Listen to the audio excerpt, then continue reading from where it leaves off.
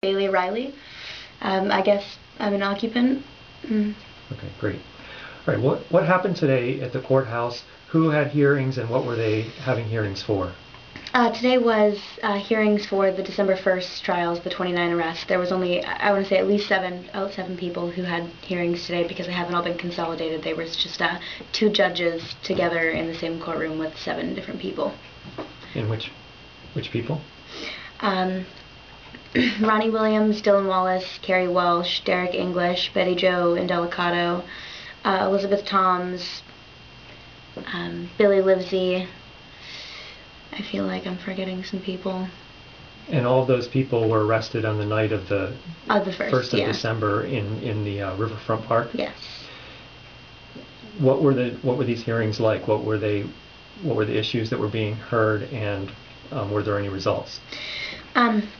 We had a quote-unquote hearing. I mean, a lot of times, people will say hearing as far as like a blanketed term for any sort of disposition, deposition, trial, but that's not the case. Today was like an actual hearing based on whether or not the ordinance and statute that we were arrested under by the city of Tampa, whether or not those were constitutional or not in these instances. Our lawyers had filed motions to dismiss all of our cases based on the fact that they were unconstitutional in these instances.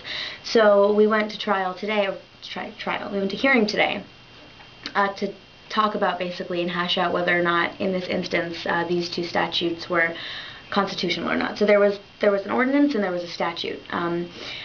I can't think of exactly the numbers, but they were both trespassing laws that we were breaking, and then one of them was whether or not the police had the authority to actually arrest us under these laws.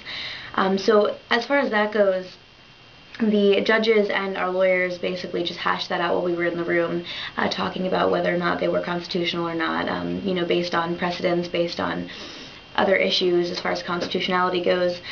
And the judges didn't really make a case, as they didn't make a statement as to whether or not they believed they were constitutional or not. I think they were very much playing devil's advocate, just so they could get some sort of balance going on. But they haven't decided yet as far as making it public goes. And then we had one actual non-jury trial set for today, which is Betty Jo Indelicato, and hers was set for right after the hearings that we had. So her case was heard after that, and it had been set today, but the state prosecutor, this is right after, subsequent to the judges not making a decision publicly. The prosecutor had said that they weren't ready to go to a non-jury trial, even though the state was supposed to. This is the day that it was set for. And basically, the judge just said, okay, Betty Jo, your case is dismissed. So Betty Jo's case was dismissed, and subsequent to them not making a decision, I think a lot of people are under the impression that, maybe because her case was dismissed, and again, this isn't set in stone or anything, that maybe all 29 of ours will be dismissed under, unconstitutionality. Which is interesting because we had a bunch of other cases under the same ordinances, on individual instances. Like Becky Rubbright, her case was dropped, and several other people were dropped for trespassing, not on the 1st of December, whereas the 1st was a little different because it was a mass arrest. So that was just interesting. So what's next? Are there other hearings in the future?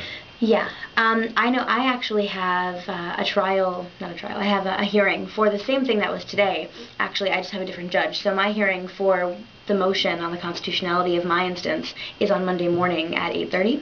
And I'll be going at that time, I think with one other defendant is going to be there as well. So I have that, and that's going to be basically the same thing that happened today, but maybe a little quicker because, we already have some sort of precedent from the 2 judges today. And then we actually set some dispositions for some of the people who had their hearings today for this motion. So we have dispositions set for the 11th of April at 8:30 a.m. and then the 26th of April